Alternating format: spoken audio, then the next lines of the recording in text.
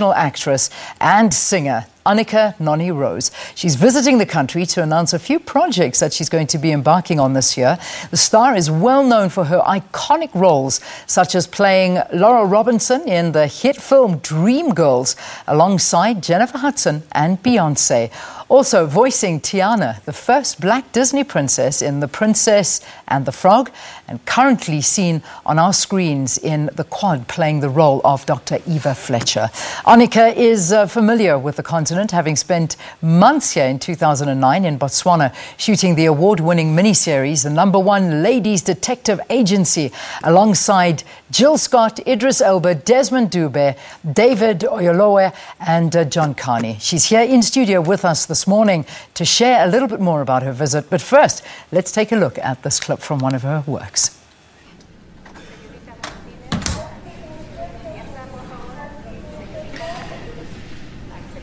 You'll hear things like, she knew him, she must have wanted it. A misunderstanding. These things happen. She invited him in. What did she expect was going to happen? Ma'am, are you sure you didn't suggest?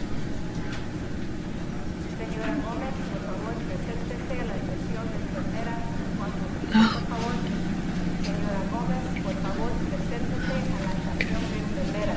I have to ask. Had you been drinking? One sip of wine. I don't drink.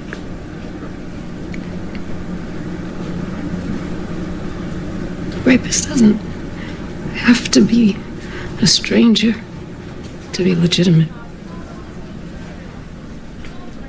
Someone you never saw. But if you've been in public with him, danced one dance,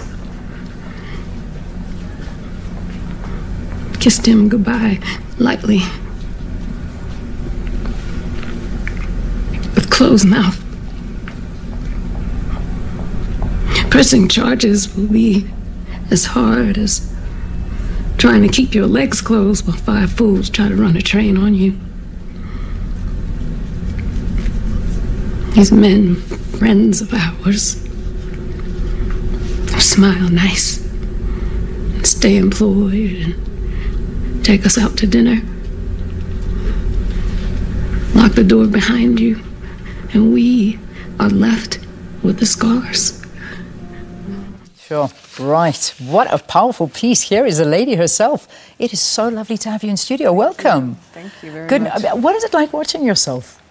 You know, I haven't seen that in so long, and I got sort of teary, and then I felt silly because I'm getting teary watching myself. So there's nothing silly about it. I was watching it and thinking, this is a powerful piece. And I mean, I suppose you never really get to sit back and in silence watch yourself performing, do you? No, you know, I could, but I generally don't. And lately, I watched the show, my TV show, because I'm live tweeting, but I've stopped watching things, not because I'm not proud of them, I don't think that they're good, I just want them to be able to live on their own without criticizing myself or having a feeling about it, you know? Yeah, which is quite interesting. It really is. I suppose most people in the industry and most people that I've spoken to feel very much so the same way. Yeah.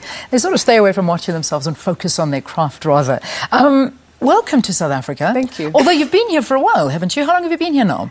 Oh, no, I've only been here about 3 days now. Only 3 days? I'm very sleepy. So I've kind of just seen what you've been up to in 3 days. No wonder. I feel like you've been here a bit longer. Yes. You were at the Polo enjoying... I was. How was that? Did you enjoy that? I loved it. I'd never been to a polo match before. I thought...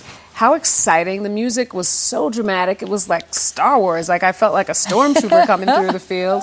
It was magnificent. The horses were beautiful. Yeah. So I'd love to do that again. It was so much fun. Is it the first time you've ever been to the Polo? Yes. Did you actually watch it? I mean, I have to ask that question because I've been a part of the social vibe, and I've actually forgotten that there's horse racing or polo happening. I think that it's easy at times to get sort of distracted by the things that are going on, but those horses are so beautiful and magnificent that I was always drawn back to it. I love it. So listen, I need to talk. Let's get this out the way. I need to talk about your Twitter handle, because you were telling me that you live tweet and you do everything, but the Twitter handle is doesn't need to see your penis. Yeah. Okay, help me out here. You know, there's a lot going on in Hollywood specifically right now with the Weinstein drama, which is not a good word because it makes it sound small, but that's not really what I mean. Yeah. And a lot of men that we now know, because women are speaking out, having done awful things. Just awful things. It seems like there's a spate of men who think that women want to see their nether regions unasked for, not in a relationship, just in an abusive manner. And I think that, you know, who does that? Yeah. Who walks up on somebody and just pulls their pants open? So I'm just making it very clear that we will never have a misunderstanding. This is not what I need from you. Yeah. And I expect you to act in a respectful, respectable manner. You know, so many people talking, and I mean, I was sitting and watching the Oscars last night. That's why I'm a little bit, I'm very tired. You're tired for different reasons. I'm tired all because of my own fault and sitting up and watching the Oscars and this whole Me Too campaign and this whole movement and so many of the women saying that they're feeling this seismic shift taking place in Hollywood and in their industry, and that it's working and it's wonderful. Is it really, though? I mean, what do you think? Well, it's working to an extent. I think that time will tell what really happens and how we change the way we allow people to behave. So I think it's very visible right now, and I think it'll be important to continue to decide that there is work behavior and there is respectable behavior. And when people step across that line, they should not have the platform then anymore to be on top of people, for lack of a better term, not trying to have a pun at all. So it'll be about what happens as we go along in time, and how we change the way the room is built. I think. Yeah.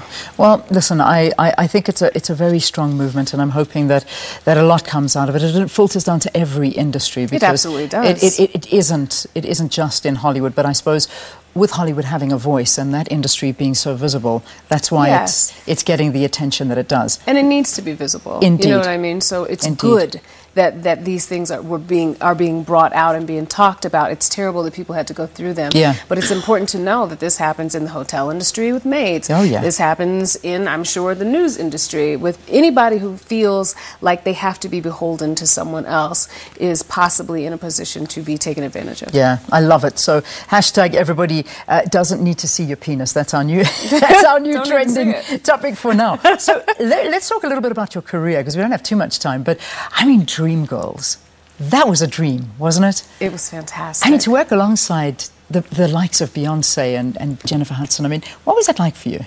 Well, you know, the interesting thing is that I was coming to do what I actually did. So I came from Broadway. Yeah. So for me, it was me doing what I do now with a camera on me. So it wasn't about, you know, who I was standing next to, because I was coming from my own This was you felt place. so comfortable there. This is where I lived. This is what I did. Ah. So what was really wonderful about it was us really having a good work rapport and enjoying each other as we created this thing, because you had two people who, Jennifer was brand new and known only as a singer. Beyonce, it was world known, but not as much as now, and is at the top of her game. But they were both learning something new in that situation. So we all just sort of came together and had a really wonderful time. And we were really lucky too, because the voices melded so seamlessly, and you can't fake that. That's not something you can even plan. It was really, really great. Yeah, I can just imagine. I mean, it must have been something so special. I mean, you've worked with some of the most amazing men in Hollywood as well. I mean, besides the women that we've spoken to. And if we can have a moment of silence for Idris Elba. Is he I mean, I saw him when he played Madiba, and he is as gorgeous as I think he is. And he's an amazing actor, isn't he? He's not painful on the eye. He's not painful he really on isn't. the eye at all. I like the way you said that. I think Jamie Foxx as well. What I like the most about Idris is that he's silly. And people don't know that he's silly because he's so handsome that people get caught up in that, but he doesn't take himself that seriously, so you can really have fun with him. That's so good. And that's a wonderful thing. Yeah, I mean, we feel very special affiliation towards him because he did play Madiba and he did a very good job. Not many people can get the South African accent right. Yeah, it's a big one. It's not an easy sound. If your ear is not used to hearing it, it's not an easy thing. No, it isn't. It really, really isn't. I mean, you are here. Why are you here? Let's talk about that. Why are you here? I mean, you didn't just come for the polo, did you? I'm loving the conversation, but you must be doing something big here. I did not. I have a television show coming on BET called The Quad. Wow. We're in our second season. I play Dr. Eva Fletcher, who is a very type A personality. She's the president of a college. She is a sort of fish out of water story. She comes from a very different environment. She knows nothing of historically black colleges. And she's learning slowly to appreciate this culture that really isn't a part of her growing up culture. And she's also a very flawed woman. She's a woman who, you know, has dirt underneath her skirt. And that's sort of a really lovely thing to play. I think that women, we either play very strong or very soft, or, you know, or the child or the whore. We have the boxes that we're stuck in. And she's somebody who is very human, which is very exciting. Fantastic. Well, we are so happy to have you here. I wish I had more time with you, but I don't. But I'm so glad that we got to just touch the surface with you and enjoy your presence here. Thank you so much. Have a fantastic time in South Africa. Good luck with the show. And I know that everyone is already loving you. So just bask in it. International actress and singer Anika Noni Rose, who is known very much so for her stage work on Broadway, including her 2004 Tony Award for Best Performance by a Featured Actress in a Musical as Emmy, gosh, I hope this right, Thibodeau, thank you, in Caroline for Change. Thank you so much for being with us. Thank you for having me. All right, let's take a break. Gosh, we got